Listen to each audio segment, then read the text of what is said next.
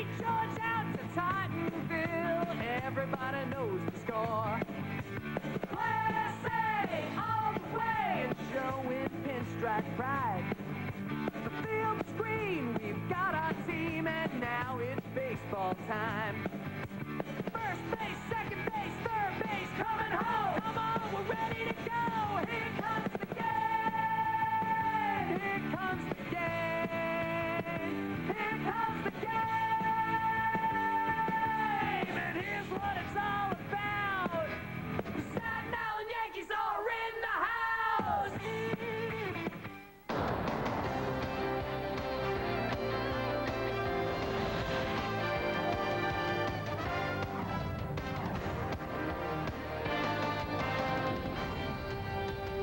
Staten Island Yankees baseball is on the air tonight from the Richmond County Bank Ballpark on the North Shore of Staten Island. It's the Staten Island Yankees against the New Jersey Cardinals.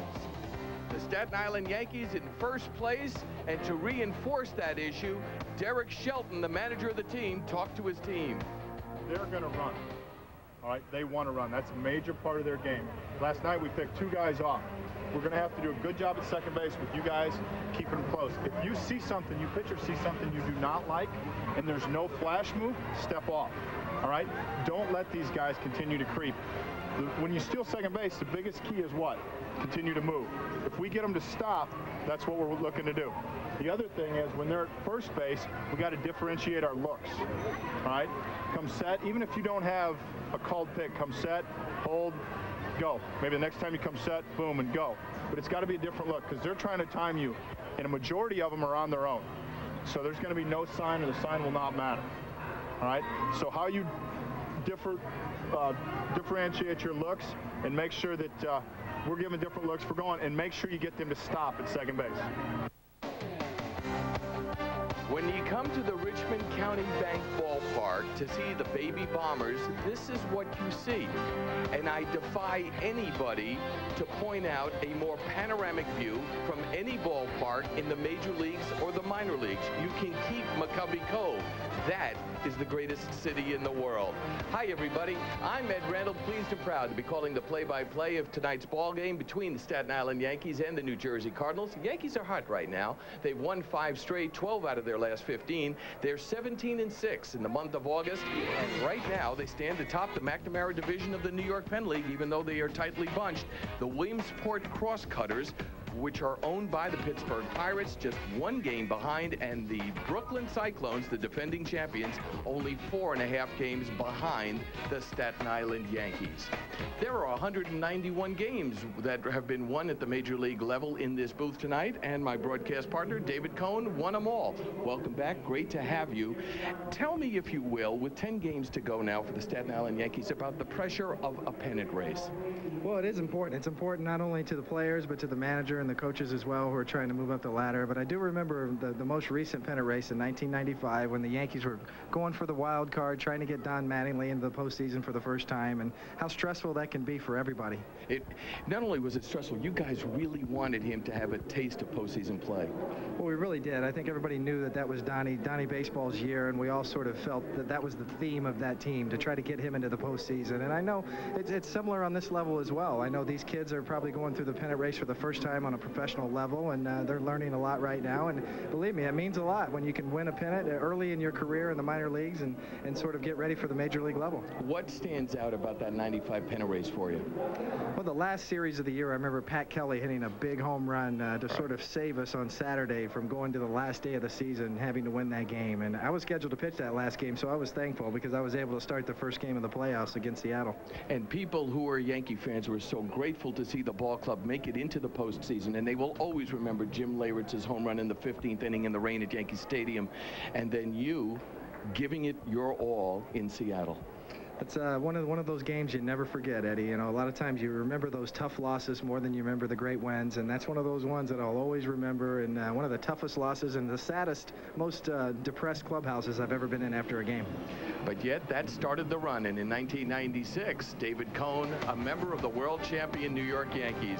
It's the New Jersey Cardinals against the Staten Island Yankees coming up here on the Yes Network, and we're glad to have you. That is the Staten Island Ferry, which arrives here just beside the ballpark, no more than a 5-minute walk. It is a great way for those of you on, as the Islanders out here call it, the mainland, to come to the ballpark. And not only that, it's free. Dave, you grew up in Kansas City, and you came to New York for the first time when you played for the Mets, and you saw this for the first time, in person, not on TV. Well, yes, it's true. This is just remarkable here. You know, as a former minor league ball player, I've never played in a stadium like this on a minor league level, and I don't really think the players realize how lucky they are to have this type of atmosphere and this type of facility. We were joking about that with the Cardinals manager, Tommy Shields, before the game. You never had anything like this. Let us reference for you those uniforms. The tie-dyed uniforms are being worn specially tonight by the Staten Island Yankees to raise money for the Make-A-Wish Foundation, and the Make-A-Wish Foundation winner of tonight's auction will come from will go to a child living in Staten Island. David Cohn was kind enough to don one of those uniform tops, and he will autograph that uniform top that you see him on the Yes Network, and we've been so honored to have this next gentleman here with us for 4 of them. On July 18th, 1999, he reached New York Yankees immortality by throwing a perfect game. Tonight, he is here with us. He is wearing a Stars and Stripes jersey that will be up for auction to benefit the Make-A-Wish Foundation. He is wearing his New York Yankees number 36. He is David Cohn.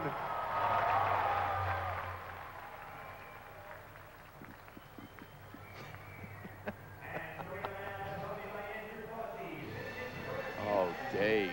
Oh, Dave. That pitch has got to be blocked.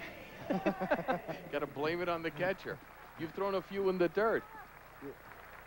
And he gave you a little bit of the business. Well, it was the shoes. Well, you can't get hurt with a pitch down there, Eddie. No, you can't. As per custom here on Staten Island, Little Leaguers from around the island accompanying the starting lineup out onto the field.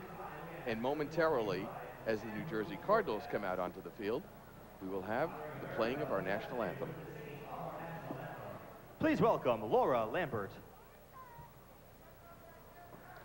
Oh, can you see by the dawn's early light what so proudly we hailed at the twilight's last gleaming, whose broad stripes and bright stars through the perilous fight.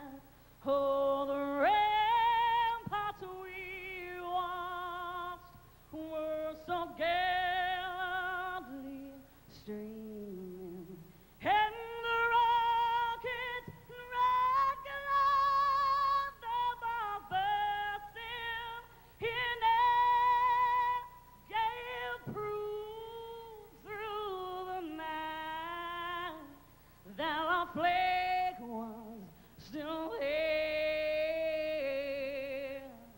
Oh, I say, does that star-spangled banner yet wave? Oh, the land of the free and the home of the brave.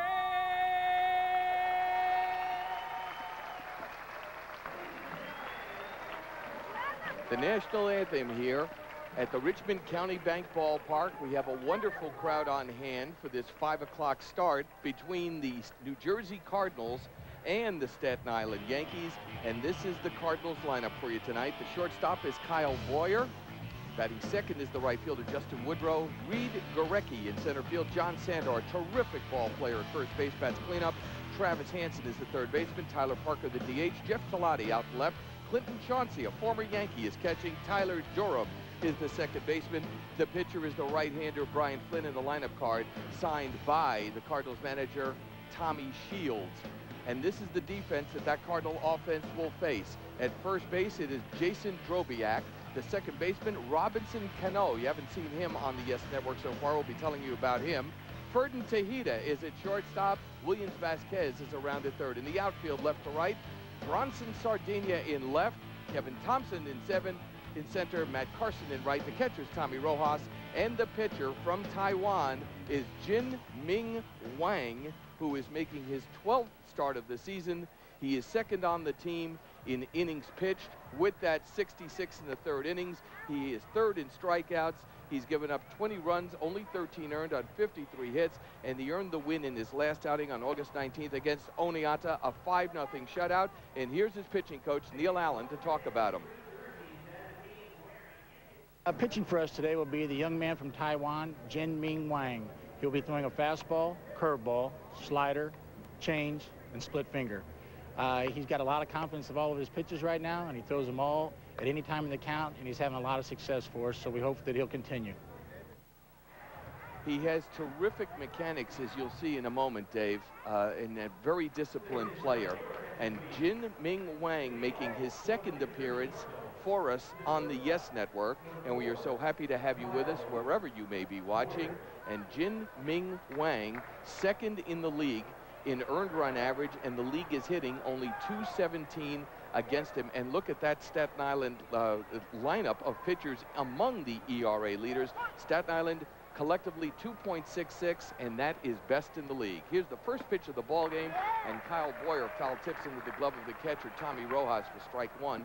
The umpires for tonight's ball game, and we use only two in the New York Penn League. Steve Cummings is at home plate, and Jason Dunn will get a workout on the bases.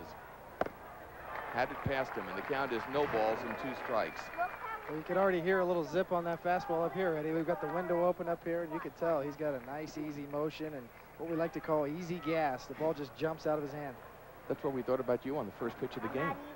Here's the 0-2 pitch. It is in there for a called strike 3. On 3 pitches, Kyle Boyer is retired as Chien Ming-Wang takes care of business.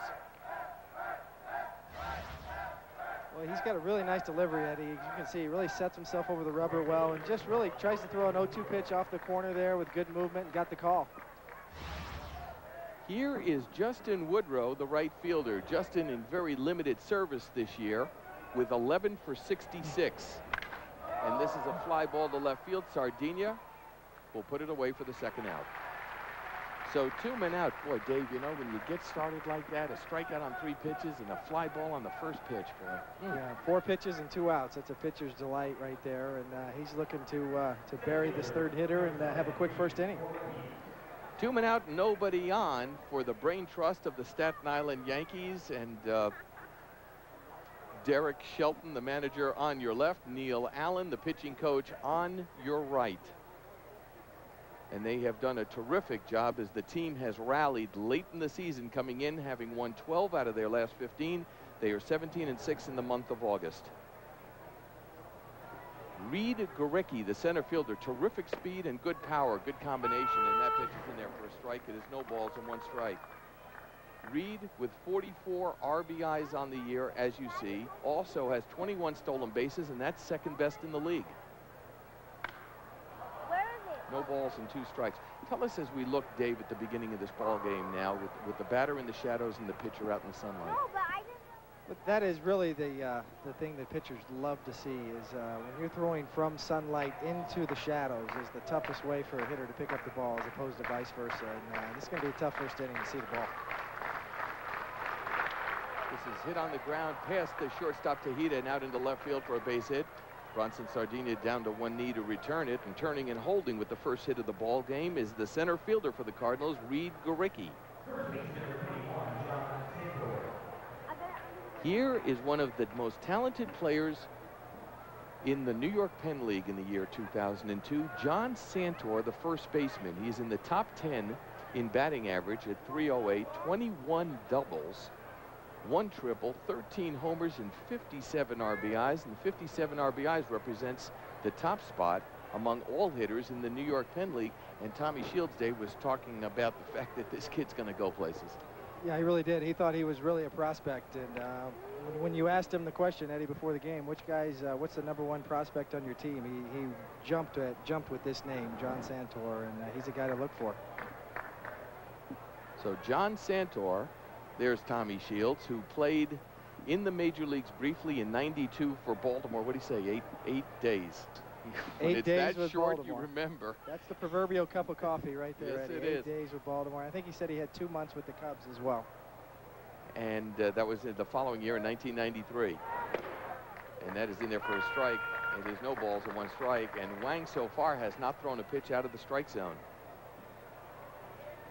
Shields has served in the Orioles organization as a manager for 3 years, left there, scouted with the Cardinals, and doesn't live that far from Skylands Park where the Cardinals have their home games. So the organization asked him if he would mind taking on the additional duties of being a manager for the short season, and he said he would be happy to do so because he's close to home, which he was not able to be when he was in the organization of the Baltimore Orioles. Remember that Garicki has 21 stolen bases, and this is something, Dave, that in our opening montage, Derek Shelton was talking to the entire team about the fact that this team will run. Very true. I think that was the scouting report coming in. You saw Derek Shelton talk about pitchers holding the runners closely, varying the deliveries, and we've seen 4 straight throws over there. And at this point, maybe a bit of overkill, but you can tell that these kids were listening in that meeting. Look at those numbers of John Santor.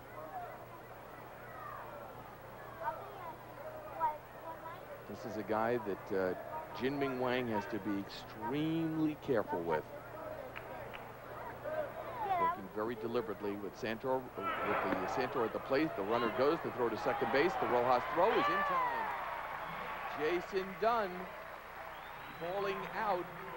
Reed Gurecki attempting to steal his 22nd base of the year, and the side is retired. Tommy Rojas throwing it right over the bag to retire the side. So the Cardinals are out in the first inning, and the first place Staten Island Yankees are coming up to bat. Looking for excitement, thrills, action? Why not cruise to the island? Staten Island. Yeah, it's the Staten Island Yankees. Baby Bombers on their way up. Just a quick trip from Manhattan. Take the ferry to the ballpark at St. George, right there on the water. It's like a mini vacation, Yankee style. Get up close to the players and the action. Just watch out for those nasty cyclones. The Staten Island Yankees. Real baseball, real close. Property owners. Well, after 4 straight throws to first base and the meeting Derek Shelton had before the game, we don't really see a particular slide step, but we don't see a particular good jump as well. But upon the throw here, it looks like he might have snuck his hand in.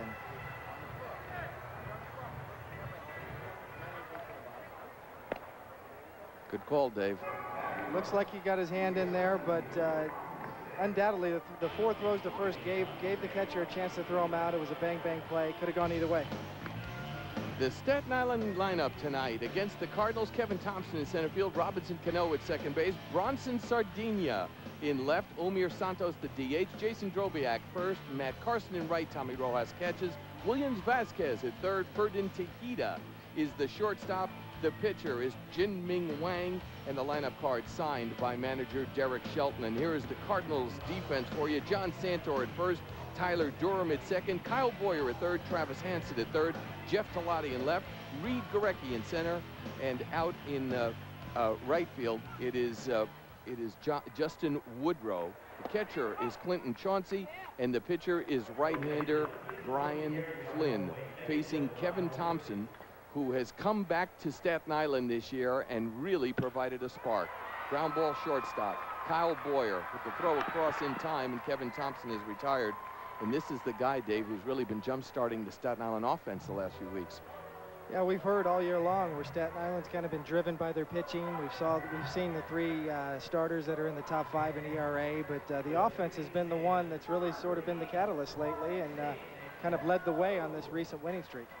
Robinson Cano played here on Staten Island last year, and he has rejoined the ball club. He played on Derek Shelton's Gulf Coast League Championship last year, played in Greensboro earlier this year where he was hitting .276 with 131 hits. And he watches a strike. Robinson, since coming back, hitting .333 and 42 at-bats, 14 for 42 with 4 doubles, a homer, and 7 RBIs. And that is low, and it is 1 ball and 1 strike. It's one thing, Dave, they're not only getting on base, but they're also providing great speed at the top of the lineup. Well, that makes a big difference, Eddie, obviously, when you can get on base and do some things, especially in this league. And in the A-ball league, you don't hit a lot of home runs. You're going to need to manufacture runs, and you need that speed at the top of the order. Flynn 2-1, and this is toward the left field line. Coming quickly is Jeff Talati to make the catch, and there are 2 men out. That will bring to the plate in the bottom of the first inning Bronson Sardinha, who is a supplemental #1 draft choice of the Yankees last year, the 34th player chosen overall. He is 6'1", 195 pounds, and Sardinha has just played terrifically well for the Staten Island Yankees since joining them about a month ago. He is the highest drafted player ever out of the state of Hawaii. And it comes by the name Bronson. He's named after his mother's favorite actor, Charles Bronson. He bats with 2 outs and no on. Hit on the ground to the second baseman, pulling the ball to Tyler Durham on to first, and a very impressive first inning for Brian Flynn. The Yankees go quickly in the first, and after 1 full inning of play here at the Richmond County Bank Ballpark, we are scoreless. Cardinals and... That's not live. That's that's Dave and me before the game, just warming up. Oh, and that's our other ship. Just doing a little fishing before the game. Tonight at 8, join Michael Kay as he sits down for an hour of conversation with 49er great Steve Young on center stage. Hear his thoughts on his career, his retirement, and one of his greatest embarrassments. You don't want to miss it when Steve Young takes on center stage. Tonight at 8, right here on Yes. You were interviewed for the center stage, right? I was, indeed I was. Chris Everett and I did a doubleheader the other day with Michael Kay, and you'll be seeing that shortly in the future on Yes. We go to the top half of the second inning of a scoreless ball game, and John Santor will be back at bat. He was at the plate in the top half of the first inning when Gorecki was caught stealing.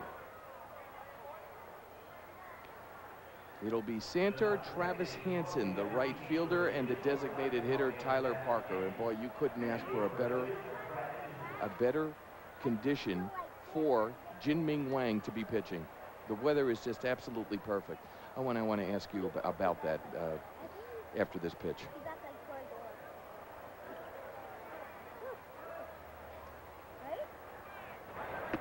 Good pitch right there by Wang. It is 0-2 to Santor. Hottest place you ever pitched? Hottest place was St. Louis, Missouri, with the AstroTurf at Old Bush Memorial Stadium.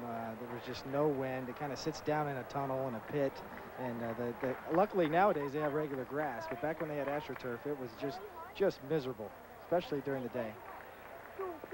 John Santor stays alive at no balls and 2 strikes.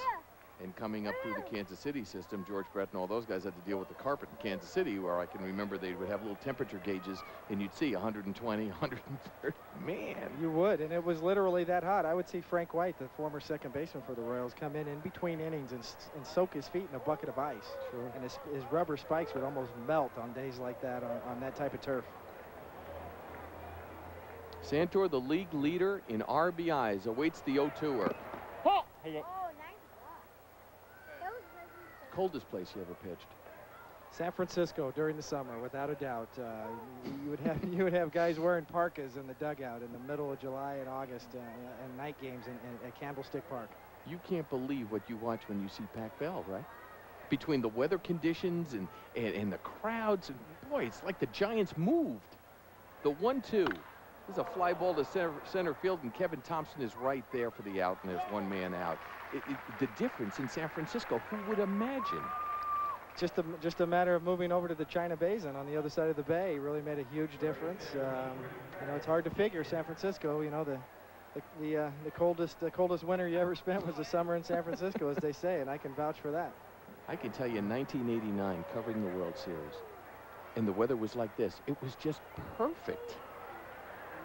Here is Travis Hansen, the third baseman, facing Chien Ming-Wang here with one out in the top half of the second inning. First two games in Oakland, weather's perfect. Monday they're working out, weather's perfect. Tuesday the earthquake. 1 ball and 1 strike. And I remember talking to Fay Vincent, who at the time, of course, was the commissioner. You know how I used to ride around in the golf cart? You know, and I went up to him, and this was on Monday during the workout at Candlestick, and I said, you know, the weather's just perfect. Is there some way you think you can extend the series? I swear, that's what I said to him. And then the next day, oh, boy. 1-1er. Down the left field line, moving over is Sardinia. It is going to be caught just in front of the warning track, and he looked like he had some problems with that ball out there. Yeah, the ball carried a little more than I think he thought it was going to. We have a light wind blowing out to left, but not like we've seen in the past here. Yeah, it looked like he got a pretty good beat on it, but he thought he was closer to the wall there. He took a peek and then kind of pulled up, and the ball carried on him a little bit. Bronson Sardinia, a recent import to left field, and there you see the wind conditions here at the Richmond County Bank Ballpark. Bronson, formerly a shortstop. This is Tyler Parker, the designated hitter, and Drobiak will have a play and makes the catch, and the side is retired. And just like that, Chien Ming-Wang with a very impressive second inning. Cardinals are gone in order in the second. Yankees coming up. Here at the Richmond County Bank Ballpark on a beautiful night for baseball, the Cardinals and Yankees getting ready for the bottom half of the second inning. And those two ladies that we are pushing in on are twins celebrating their 50th birthday in the striped blouse, Margaret Watton and Sue Holmes. They are from London, England, celebrating their 50th birthday. Sue was in the U.S. 2 months ago, attended a Staten Island game, loved it so much she wanted her sister to see a game on this trip. And this is Margaret's second baseball game. Her first was 25 years ago in Yankee Stadium against the Boston Red Sox. We welcome them. We welcome the thousands of others that are attending with them, and all of you watching along the Yes Network as Omir Santos faces Brian Flynn, and the count to him quickly is no balls and 2 strikes. Talk, if you will, Dave, about the importance of strike one. Well, we've seen both starting pitchers really get out of the gates quickly tonight. Strike throwing machines. One of the first breaking balls we've seen right there from Flynn had pretty good action on it. But yeah, especially in this league, when you have to manufacture runs and you're not worried about home runs as much, you know, strike one, establishing your fastball is so important. The count to Omir Santos at the plate is 2 balls and 2 strikes. The Staten Island Yankees in the season series have played 5 games against the Cardinals, and they've won 3. Retreating on it is Hansen and Talati. Will they have a play? Not quite. Jeff making a nice effort from left field, reaching in. And the count to Santos at the plate, 2 balls and 2 strikes. Yankees have won 3 games. The Cardinals have won 2 games as Brian Flynn tries to get them even in the season series. And Brian's number is okay. This is only his 2nd start of the year. You see that he's been in 16 ball games, but manager Tommy Shields taking him out of the bullpen and giving him some starts late in the season. And the count is out full to Omir Santos at 3 balls and 2 strikes. What's amazing about the Yankees leading the season series 3 games to 2 is that they are hitting just 192 against Cardinals pitching. Payoff pitch. Popped up in the short center field, going out the second baseman and shortstop. They both call, and it is the second baseman, Tyler Durham, to make the catch to retire Omir Santos. And there is 1 man out. We see the importance day in and day out of defense and about communication on defense, and here's a perfect example. Yeah, with a little bit of a high sky too, and the sun's still out on a 5 o'clock start, and a really good communication there. Second baseman took charge, and you know, the center fielder really probably should have made that play, but it was a nice play by the second baseman there. Jason Drobiak, as you see, just this beautiful ballpark and a beautiful day for baseball. And he goes up the alley, deep left center field, and it's going to go off the bottom of the wall. And Jason Drobiak is going to steam into second base with a double as Reed Gorecki returns the ball. And that is the first hit tonight for the Staten Island Yankees. Well, you can see Flynn here is trying to go away, just gets it up and out over the plate, and really a nice piece of hit. And Drobiak really drove that ball in the gap. And this is a big ballpark, as you see the 389 sign, and that's a legitimate big league gapper right there, and really a nice piece of hitting to go the other way. 389 up the alley in left center field here at the Richmond County Ballpark, and 390 to straightaway center field, less than 400. And yet it's a pitcher's league. It is rare when we see a home run. It's true. Those are some big league dimensions, some power alleys. Right field's a little shorter at 364 in the right center gap, but that's a long way to left center. Matt Carson is up, and the count to him is no balls and 1 strike. They are talking, I don't know if you heard about this, in San Diego where they're erecting the new park for 2004. They're talking about a center field fence less than 400 feet away, 398. That's the trend nowadays. You know, obviously all the ballparks that we've seen come into play in the last 5 years are being built smaller, and excitement and home runs and runs are the issue of the day. Carson, no balls and 2 strikes to him. Do I sound like a bitter old pitcher, Eddie? They don't give the pitchers a break. I want to build the mounds back up to 15 inches, back to the Bob Gibson days. There you go. There is Bill Campbell, the great relief pitcher for the New Jersey Cardinals, and having a great career with Minnesota and the Cardinals and the Red Sox, and that is in there for a called strike 3, and Matt Carson is gone, and that is a big out recorded by pitcher Brian Flynn, his first strikeout of the game. So we get a look here at Flynn's really first good breaking ball. It looked like a front door, what we call a front door breaking ball, that starts off the inside corner and kind of catches just the inner half of the plate, and we're looking for kind of a freeze job there, and I'm not sure if that's what he was trying to do with that pitch, but it was pretty effective in that situation. Bill Campbell, look at the bottom one, 17 wins, all in relief for the Minnesota Twins. There's a story behind that is amazing, because he was at the vanguard of free agency when free agency began in the mid to late 70s. And the story is this: if you did not sign a contract at that time, the club had the opportunity, the option to renew your contract unilaterally, which they did. Campbell was making, I believe it was $23,000 for the Minnesota Twins, and Calvin Griffith, the owner then of the Twins, who they say used to throw nickels around like they were manhole covers, renewed his contract. He played, I believe, for $17,000 or $18,000, $17,500 that year, won 17 games, and then moved on to the Boston Red Sox. That is a single by Tommy Rojas to score Jason Drobiak from second base, and the Staten Island Yankees now lead in this ball game and lead Brian Flynn by the score of 1-0. This looks like a really nice piece of hitting right here. Ball down and away, it looks like. Sinker down and away, and really a nice piece of hitting, and tough break for Flynn, the pitcher. Just one of those seeing eye ground balls. Probably hopped about 7 times, but you have to give credit. He was shooting for the hole there, and he got the job done. And with a right-handed hitter shading over, right? Exactly. If he's not there, he might have a shot at that ball. So Tommy Rojas is at first base with his 17th RBI of the year, and here is Williams Vasquez swinging and missing at a Flynn offering, and the count no balls and 1 strike. So Bill Campbell plays out his option, if you will, with Minnesota, has free agency, signs with the Boston Red Sox for, I believe at the time, something like $2.9 million from $17,500. Boy, you talk about a walk-away performance in a year in which free agency beckoned. The side is retired as Vasquez hits into the fielder's choice, but the Staten